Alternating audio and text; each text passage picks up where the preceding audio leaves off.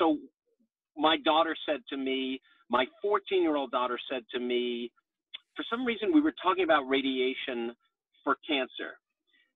And she said to me, isn't it going to cause cancer?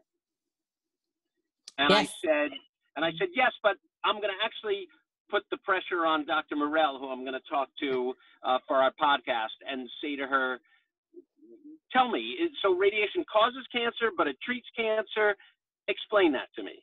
So it does cause cancer. It can cause cancer. So, with radiation therapy, what I'm using is therapeutic, what we call therapeutic radiation, therapeutic doses, where the doses are divided, basically over many days or many weeks to allow the body, the normal tissue, to repair from the radiation damage. But as I explain to all my patients, the radiation that we use, it impacts both the cancer cells as well as the normal cells.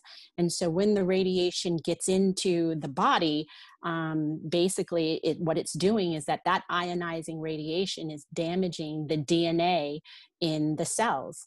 And the cells will react to that damage. So you have normal cells that will detect the damage because our cells have repair pathways and repair mechanisms and can repair the damage. Whereas cancer cells, they don't have those repair pathways, or if they do, they're faulty. And so there's lethal damage that's done to the DNA, so breaking the DNA, basically double-stranded breaks, and that causes the cell to die. And so that's exactly what we want when we're treating cancer. We want those cells to die. We want the normal cells to live, and some do after they repair the damage. However, there can be mutations that occur, and so radiation has been shown to cause cancer. It's a very, very low risk when we're talking about, radiation oncology and how we deliver the radiation that we use.